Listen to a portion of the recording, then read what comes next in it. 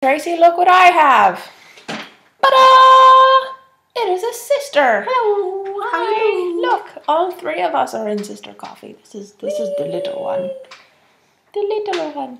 Yeah, so Jasmine is staying with me this week. We are going to get up to many shenanigans, such as jam making and bread baking, and pool swimming and mall-walling.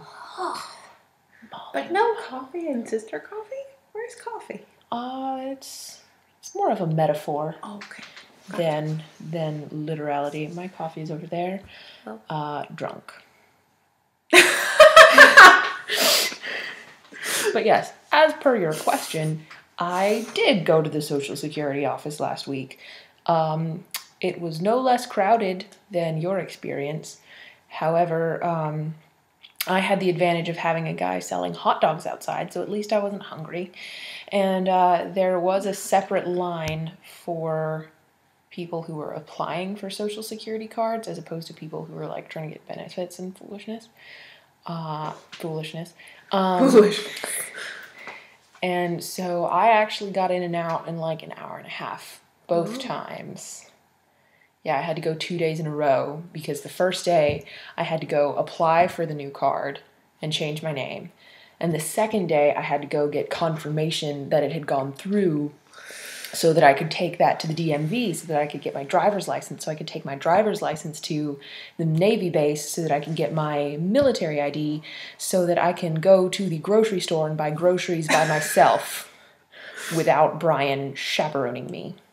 Like a grown woman. Like a grown-ass adult. This is what it takes for me to buy groceries, which is why I mostly buy groceries at Publix. Because base is like an hour away anyway.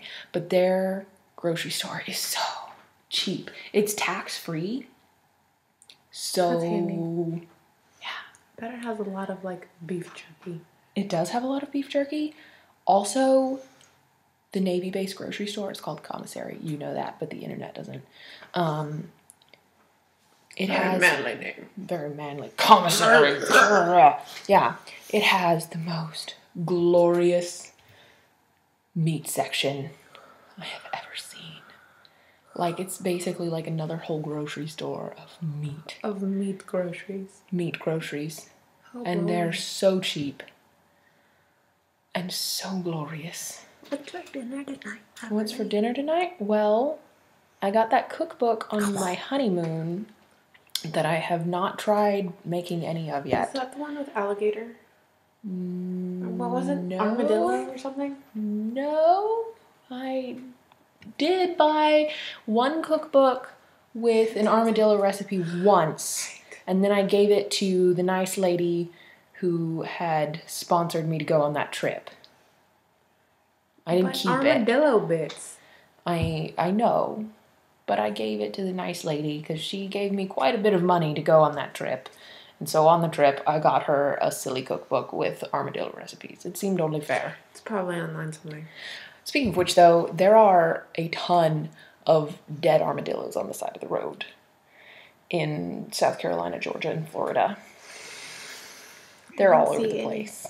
That's because you took the train, dear.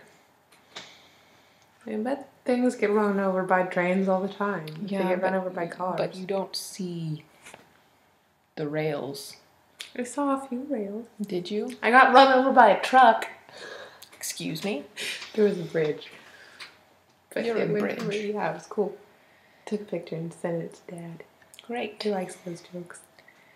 He's a dad like that. But yeah, so I have a sister here. There's also Francesca asleep in my guest room. Until approximately noon. Until, whenever. She's mildly nocturnal. I do not expect to see her before noon. Frankly, if she's up before 3, I'll be impressed. Yeah. So that's my week. See you on Thursday.